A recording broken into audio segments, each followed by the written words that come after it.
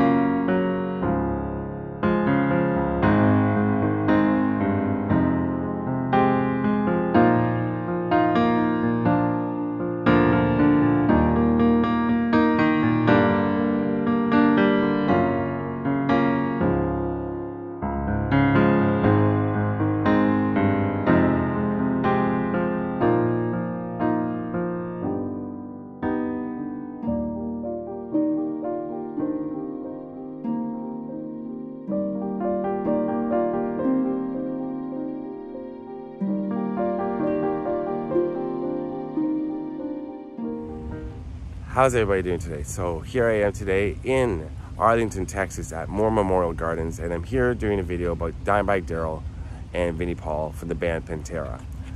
So I did a video about the location in Ohio where Dimebag Darrell was tragically murdered, and ever since then I've gotten a lot of requests to come out here to Arlington to do a video about their graves, because I do a lot of grave sites on my channel. And I'm in Texas, and this is something I did not want to miss. I was a Pantera fan in the 90s, and somewhat, and now I'm a huge fan. I download a lot of their albums. Far Beyond Driven has become one of my favorite albums. I Am Broken, I love that song. But what I did was I met up with a viewer who's a huge Pantera fan and lives in the area and grew up with their music. And I'm going to introduce you to her right now. And she's a little camera shy, she says, but she knows a lot about Pantera. And she's a little shorter than me. This is Jen. Hey guys. So you know a lot about Pantera, right, Jen? Yep. You do? Yep. You're a big fan. Get your pull.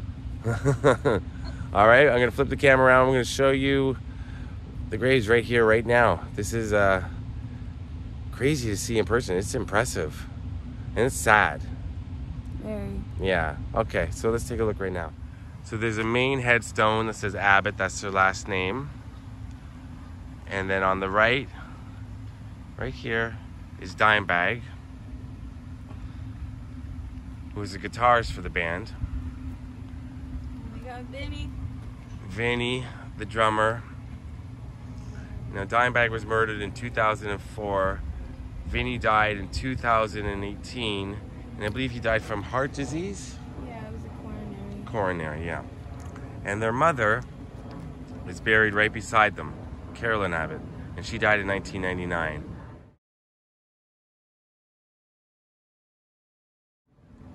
And you see, it's not too long after Christmas. It's still decorated heavily for Christmas, especially the mother's grave. And there's lights around them, and you see people come out here all the time. And this grave's got plexiglass over it. Yeah, that's the one thing that the fans were worried. Well, not worried, but we were happy about. But it was something that they wanted for Dime. Not really sure why it never happened. But there are ladies that come out here, fans. We clean it up, we take care of it. You know, cigarette butts, don't drop them here. It's just, you know, be respectful. guitar picks, you know, if you got your whippet can, you can do that too. You know, these were good people, good brothers. They loved their city, they loved their fans, and neither of them should have died the way they did. And we're just proud as Arlingtonians to represent them, and to have Scott here all the way from Canada, it means the world. It really does, because these two, we don't want them to ever be forgotten. We don't. That's awesome. Yeah. Now, so I did see the whippet right here. Yeah. So these are originally for making whipped cream, right? Right. Yeah. Well, back in the day, it's not really something anyone should be proud of, but it was also a way to get high. Yeah. You simply, I guess, I can't even remember how they did it. With a can, you know, you inhale and it makes your brain kind of freak out. Gives you about a 30-second buzz. Yeah. But back in the day, you know, they did crazy stuff. I mean, you know, Pantera themselves, they were wild. There's Dime Vision you can check out. You could see how wild they got, and they just, there's so many memories of them. Just they were good, genuine people. They really were. Right. I keep saying that, but they really were. Let's read what it says here. They just like to have fun. They like to have a good time.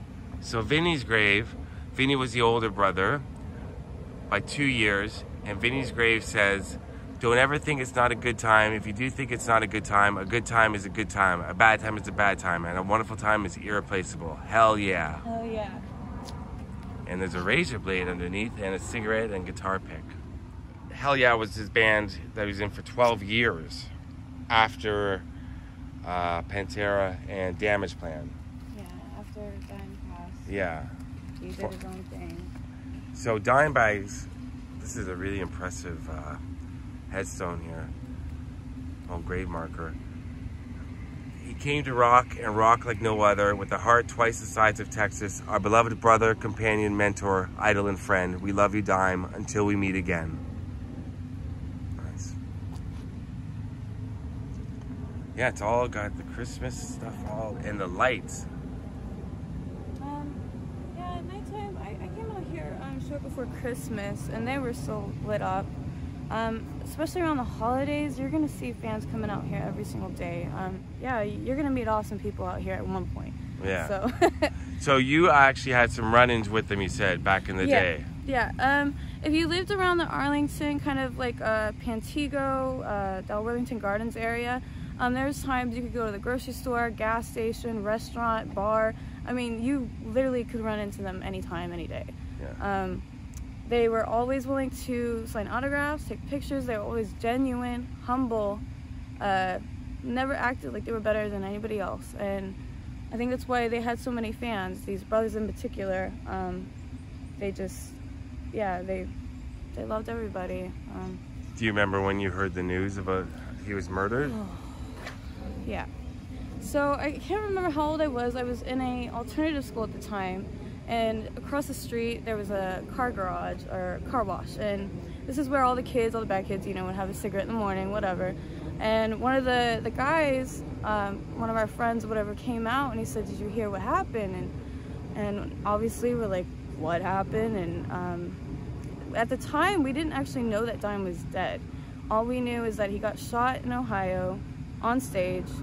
And then throughout the days when we actually found out, and that's where, you know, a lot of us, it was a really dark day. It was listening to Pantera, and it was hard. And I think what was also hard is after losing Vinnie, we kind of knew that it was a heartbreak. It wasn't, I mean, sure, he probably had a real issue with his heart, but we know that when he saw his brother get killed on stage, it was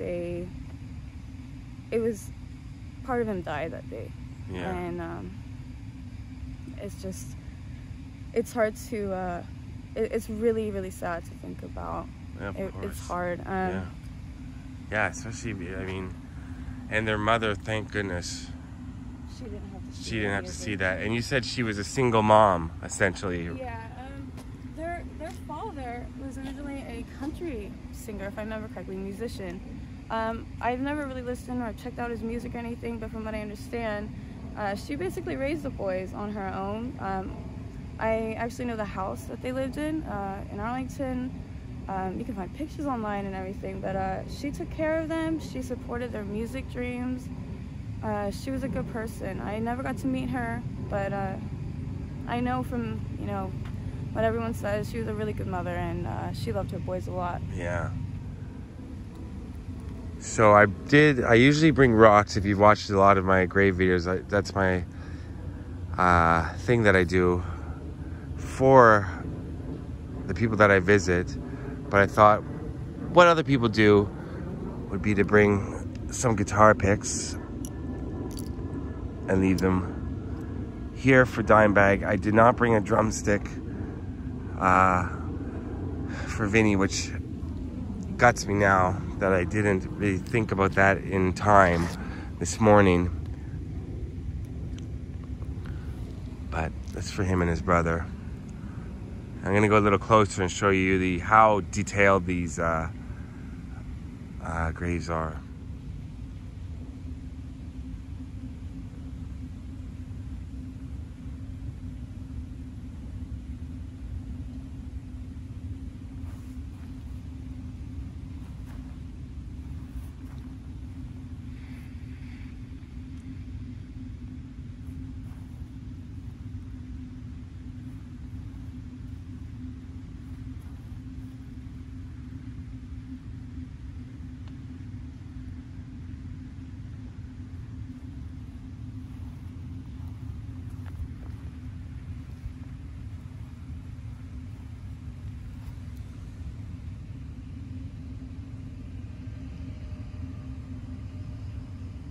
It's hard to read what it says here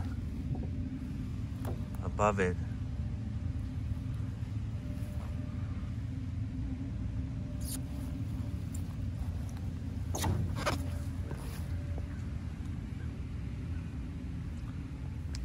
Drums right there. If you're looking to find the graves when you come to the cemetery, pretty much come in the front entrance, drive straight through, and then you're gonna see what I showed at the beginning, that gazebo in the middle. Look for that gazebo, and the brothers and their mother are right here.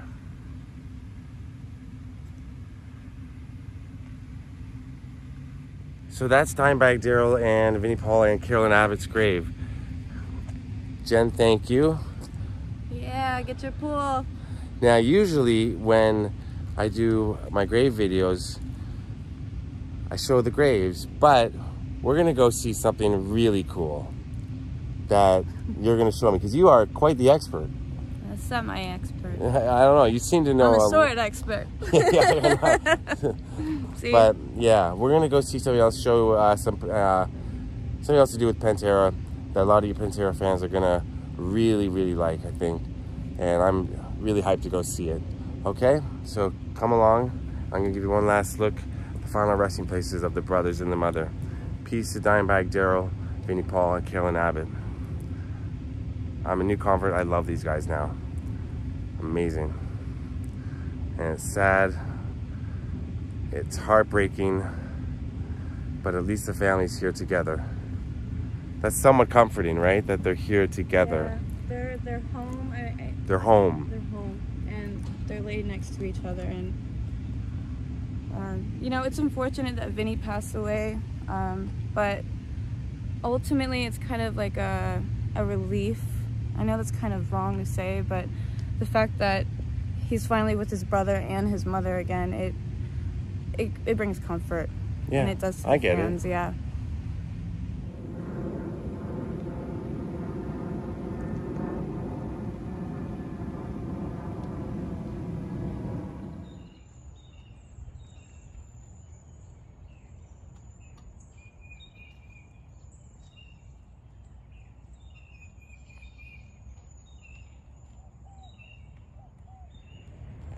Okay, Jen, so tell me a little bit about where we are. We are in Arlington still. We're still in Arlington. We are right off of Arkansas onto Monterey Street.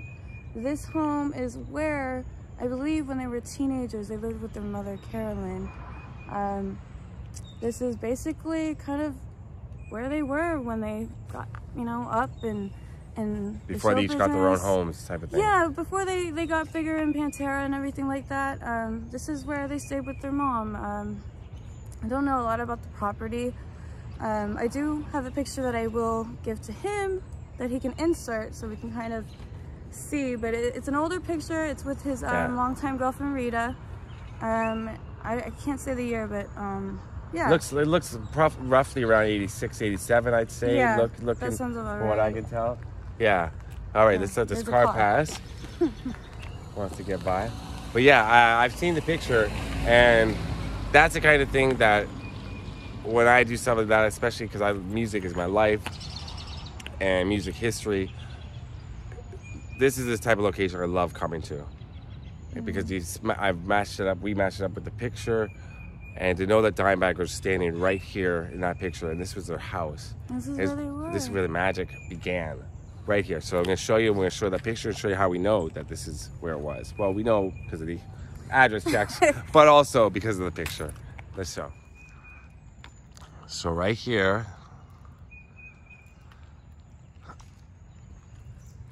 is Dimebag's and Vinnie's childhood home, right here. And this mailbox is in the photo that I'm going to insert right now. The picture of Dimebag and Rita taken right here.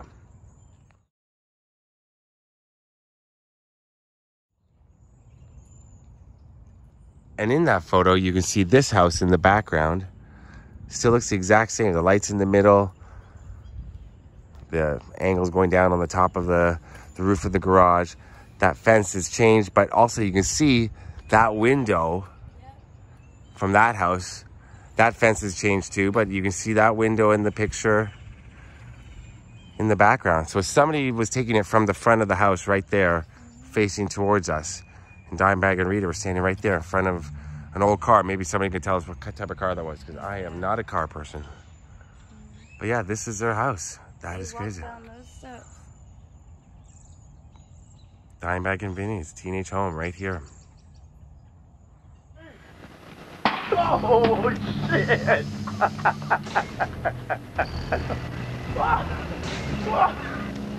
Oh, dude. Dude, I'm gonna be buying a whole new car tomorrow. Fucking wait. Gonna get shot, Wicked. Whoa! Whoa!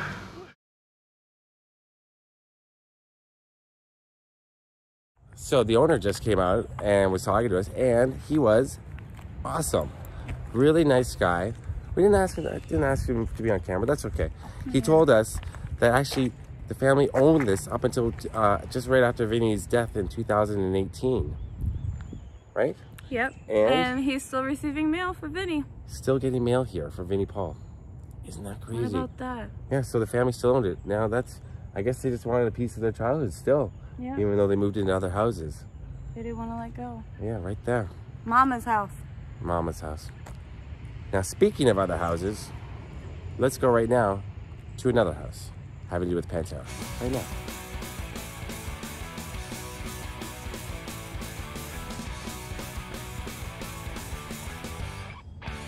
All right, so here we are. Where are we? We're technically Dalworthington Gardens. Dalworthington Gardens. And now we're outside of Dimebag Darrell's house. And what's really cool, this is the back of the house I'm going to show you first, is there's a tour van still here. Now, we believe this is from the band Hell Yeah, Vinnie's band, because Vinnie would come out here, right? It's still owned by Rita? Yeah, it's owned by Rita Haney.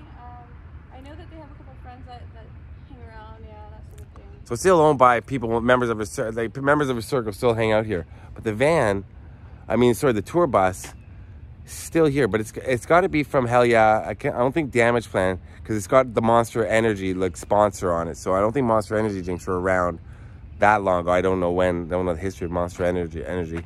But here, I'll see what I can show you from here. Kind of hard. Oh no, there you go. There you go, right there. Okay, we're gonna walk up a little bit, but there's the van. The tour bus. I keep saying van, and a Jeep back there. I'm going to show you the side of the house right now. So yeah, the house, there's one little house here, and then the next house over would be Dimebag Darrell's, and this back house was a recording studio. I'm going to get a good view of it right now. between right here. Wow, there's a swimming pool obviously right there that you said. Yeah. So I wonder whose property this is. This is vacant land right here. That's his home studio right there. So there's another shot of the tour bus, and there's Dimebag on the side of the bus. So maybe maybe it was Damageplans. Well, to be honest, a lot of fans and family members, they have a lot of his pictures. They put it on tops of their hoods. Oh, so maybe it's like a tribute to him. Yeah, it's a tribute. So it easily could be, hell yeah. I'm Okay. sure somebody might see this, and please leave in the comments, and you know, because we don't know everything, obviously. Yeah, leave it in the comments if you know any of the history of this tour bus, because we're not too sure, but we know that that's Dimebag's property. Now we're going to show you something really awesome right around the corner. But there's Dimebag right there on the side of the tour bus. Wow. So here we are at the front of Dimebag's house, and I'm going to show you what I can show you from here. The tour bus is right down there on the right, but straight through there is something really cool. Dimebag right there. I'll show you right there. Boom. Looks like a cast iron statue of him right there. And there's lots of videos from inside the house online. But this was his house. And Rita still owns it. And like I said, friends and family still hang out. And look what's beside it. Cool old truck. Some sort of ATV.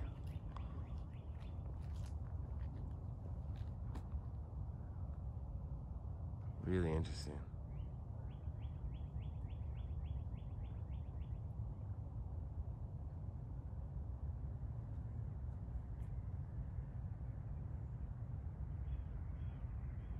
So there's a lot of video of Dimebag on the front of the house. Hey man, that's your driveway, man. Hey, listen, man. Look, dude, the way he cut that thing was so fucking perfect, dude. You held it, you drunk bastard. It's a goddamn good thing they're in the parking lot. There they go. God damn! Woo! Woo!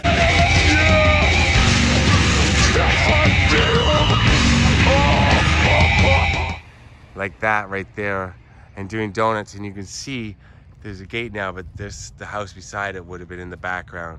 But right around here, doing those donuts in his truck and on the front porch, right there. Wow. This is wild as they come.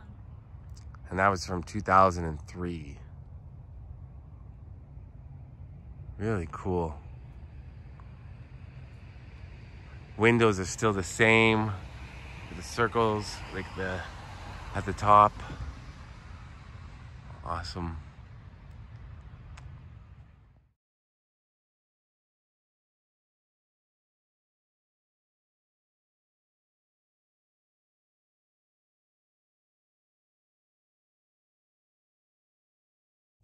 So just when we think we're done, you're gonna show me one more place. One more place.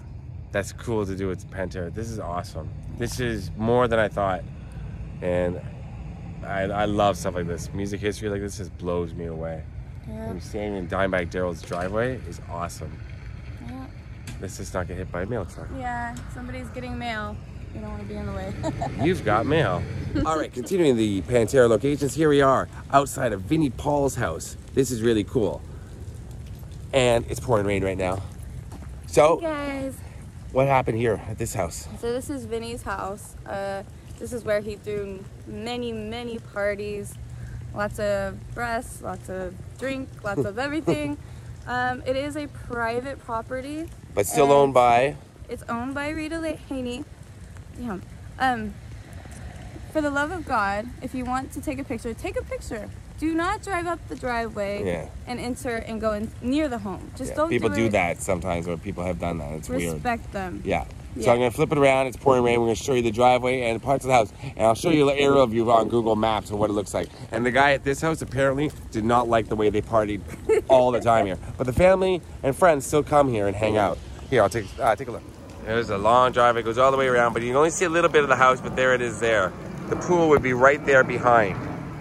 So behind this house is where the pool is. But yeah, it's a really modern looking house. Very cool.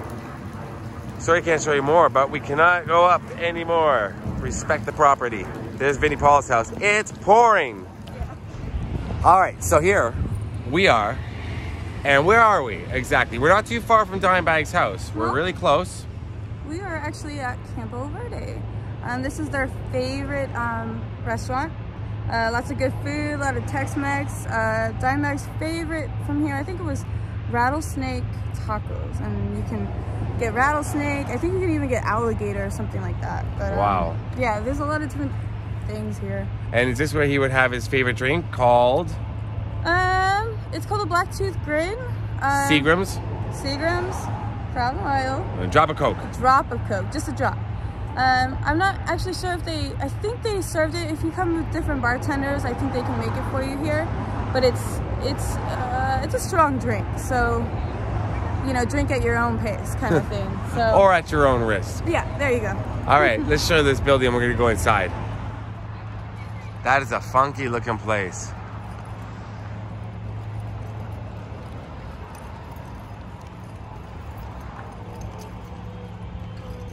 So you want me to, I've never seen the inside, you want me to be shocked when or you want to see my reaction when I walk in? Because I don't know what I'm looking at when I'm getting in here. This is really... It's a very, very fun place. Let's just say there's lots of light, lots of color. Yeah. Let's go.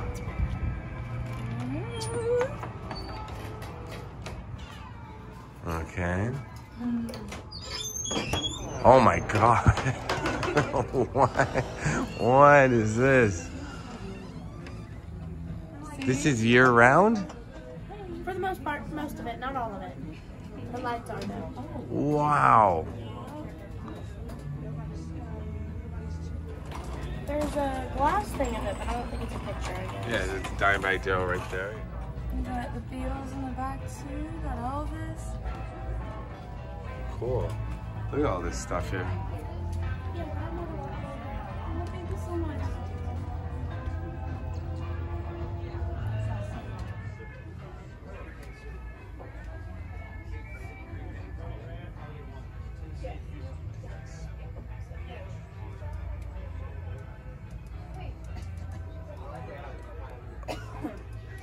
Presented to their restaurant to commemorate gold sales of more than 500,000 copies of Reinventing the Steel.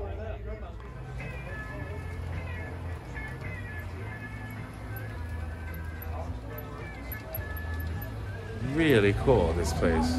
And this is where they like to eat, huh? Yep, this is where they would come and get some grub. They're literally right down the street from here. You know, just eat, drink, be merry. And now we're going to have something to eat before we go to our last location. Yeah. Let's do it.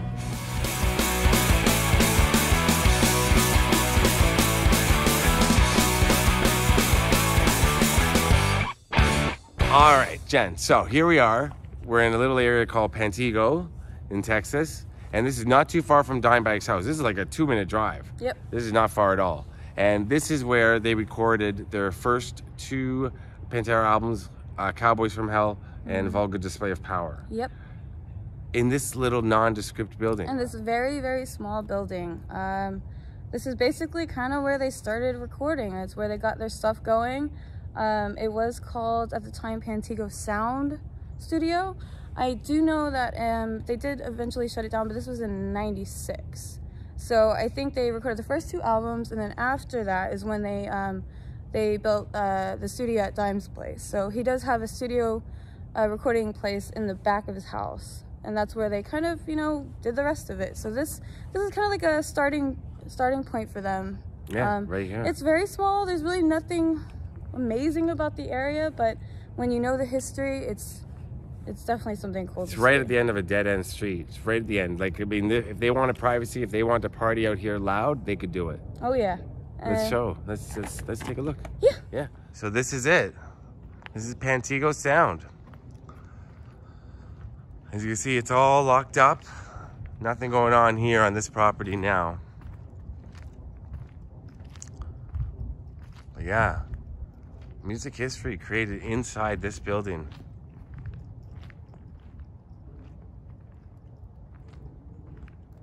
Some graffiti here.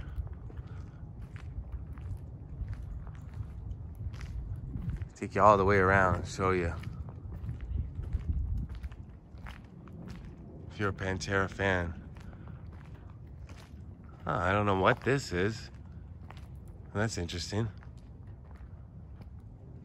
Yeah. Just kind of picture the guys hanging out here. Pantego Sound. Definitely seen better days. Yeah, I wonder what's left inside there or what's going on. But it doesn't look like it's been used for a long time. That's for sure. Yeah. Yeah, we're looking here. It looks like some people have tried to go inside. But from rummaging a little bit through the through the trash, it looks like it was used possibly as a salon afterwards. That's that big black book there had a lot of had the name of a salon with invoices. Yeah. I don't know. It's an old place, so yeah. All right, Jen. Thank you so much for showing me around this area of Texas. You know it. And helping me out with Pantera. You are a Pantera expert. I say you are. Get your pull. All right. Thank you so much, everybody. I hope you enjoyed this video. Pantera forever. And peace. Deuces.